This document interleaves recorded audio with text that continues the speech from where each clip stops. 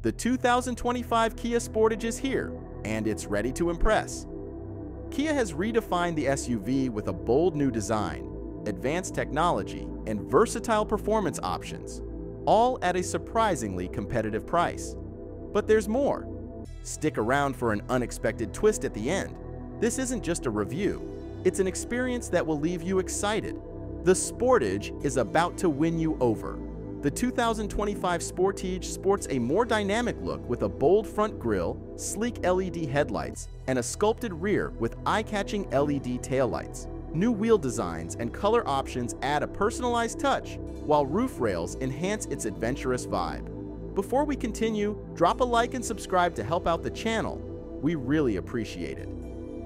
Inside, the Sportage offers a spacious premium cabin with available leather seats, a panoramic sunroof, and a 12.3-inch curved touchscreen featuring wireless Apple CarPlay and Android Auto.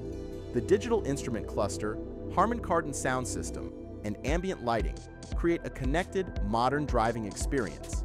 Ample legroom and split-folding rear seats provide great flexibility for passengers and cargo.